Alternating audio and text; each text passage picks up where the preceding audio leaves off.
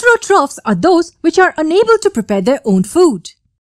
But then, how do they obtain the necessary nutrients? Unlike green plants, heterotrophs depend on other living or dead organisms for their food. These can be broadly divided into three major categories based on their food habit. These include saprophytes, parasites, holozoic organisms.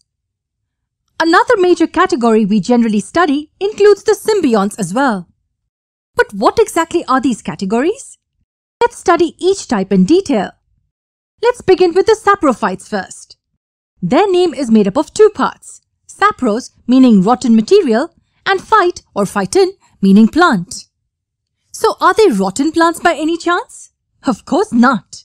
These are non-green organisms, for example, fungi.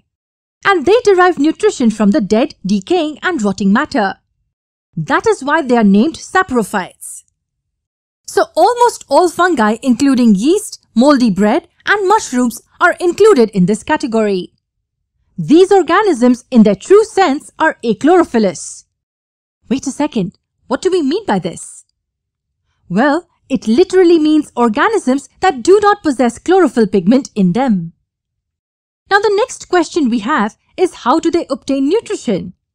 If they do not prepare their food and obtain nutrients from the decaying matter, then how does the process actually work? Have you come across the term digestive enzymes? Well, these are chemicals which are helpful in breaking down the complex molecules of food into simpler ones. The saprophytes secrete and release various digestive enzymes from their body onto the decaying matter. And can you guess what does this result in? Yes, the digestive enzymes from the saprophytes' body will break down the complex molecules in their food. This food, as we know, is the dead matter around them. Once the breakdown is completed, they absorb the nutrients easily. This absorption occurs because the nutrients are dissolved in the water present around and directly absorbed by the saprophyte.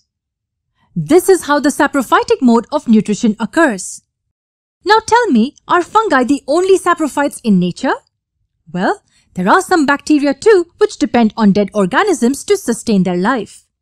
These are also included in the list of saprophytes. Now that we're done with the first type, let's move on to the next type, that's the parasitic mode of nutrition. We will get to know this type in detail in the next video.